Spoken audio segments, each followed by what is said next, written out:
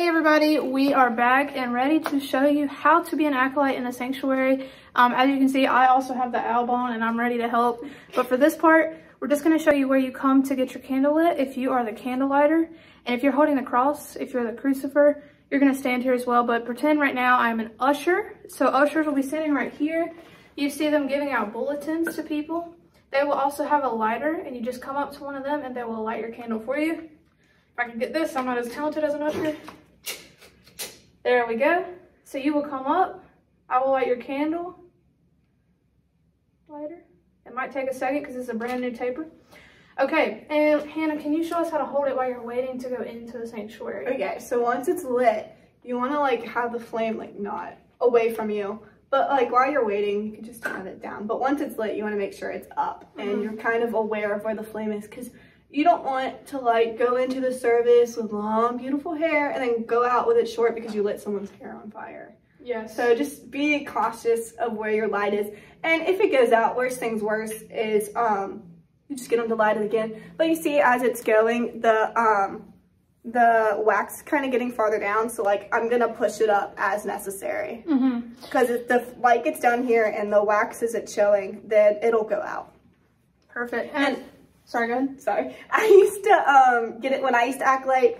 I would not get anyone to light it until 2 minutes before the service started, or else you're just standing there with a flame and all the wax will run out. Yeah, good point. So we're not going to light that candle for you 10 minutes before the service starts. Even though you might be here at the doors 10 minutes before the service starts, your job during that time is just to interact and to greet people, get to know your buddy if you don't know them already, and just hang out and be a welcoming presence as people come in to worship. And then, like Hannah said, 1 or 2 minutes before, they will light that candle for you and you'll back up, and then they will tell you when it's time to go in. All right, guys, so we are ready to show you exactly how you're going to walk in as an acolyte.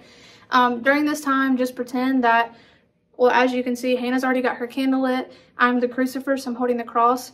And what will happen is an usher will tell you to go, or Miss Catherine Rouse will meet you.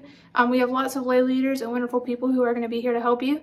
But one thing you can think about is when we have something called an introit, when you hear Miss Francis playing the organ, the crucifer will go in first, and I'll show you where to notice that the candle lighter will come in.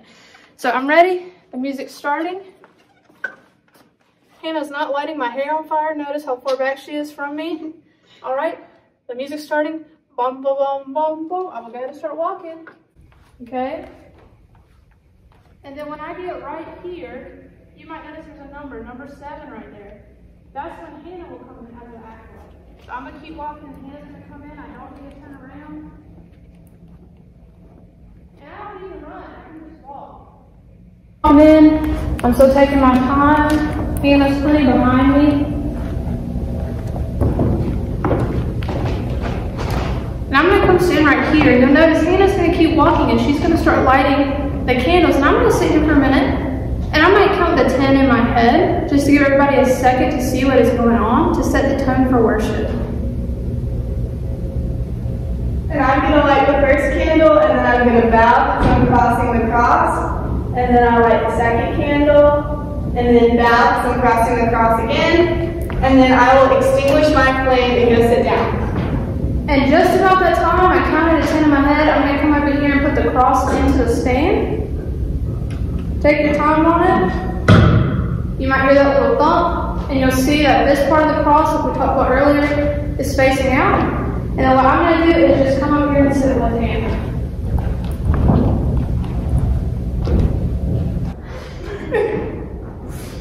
Alright guys, so as you can see, Hannah and I are sitting over here in this cool space behind the pulpit.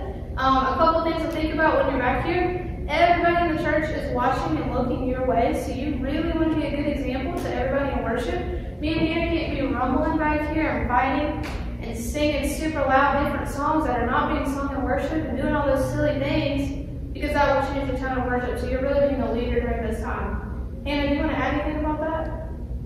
Since you've done this many times? No. When you sit down, there should be a bulletin and a handle on your seat, so you should be all set for worship.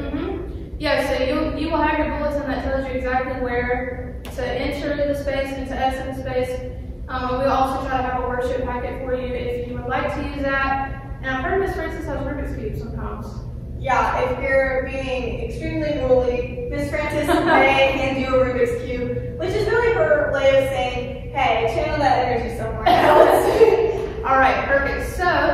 Okay, fast forwarding through the service now. We are right at the end, and we're on our last hymn. And I know that because I'm looking at my bulletin, I'm using my resources, and I see we're coming up on our last hymn. So what do we do now at that point, Hannah? Now we're gonna know that we're on our last hymn, and we're gonna wait until just about the last verse, or the last, like, usually there's numbers like 1, 2, 3, 4, and it's kind of like spaces. So you wait till about the 4th space, and the cross and the candlelight are gonna get up at the same time, and then they grab their respective utensils, there you go, and then extinguish the flames and grab the cross and line up like you're about to leave. All right, so yep, we see we're on the last part of the hymn, on part number 4 or 3 or whatever. We're gonna get up at the same time. I am carrying the cross, so I'm gonna come over here and grab it.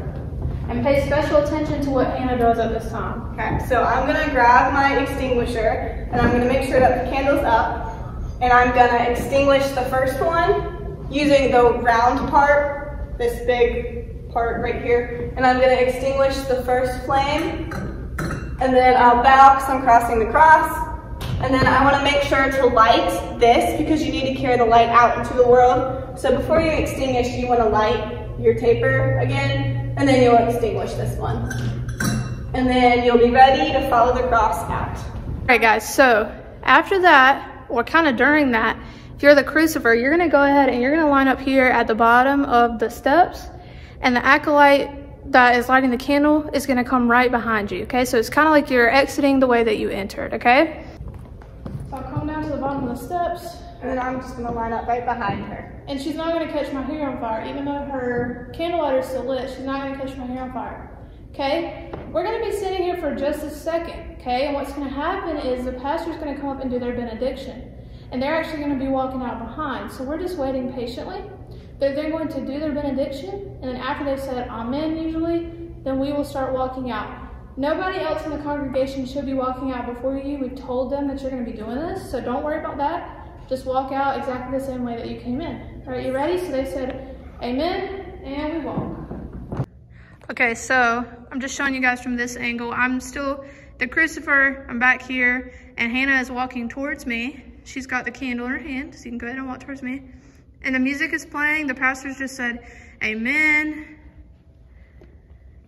And a really big important thing, guys, I think Hannah mentioned earlier, is you are carrying the light of Christ out into the world. So we don't need to extinguish it while we're walking here. We'll show you exactly where to extinguish it, okay? Doing a good job walking slow. I'm gonna turn this way so you can see where we are.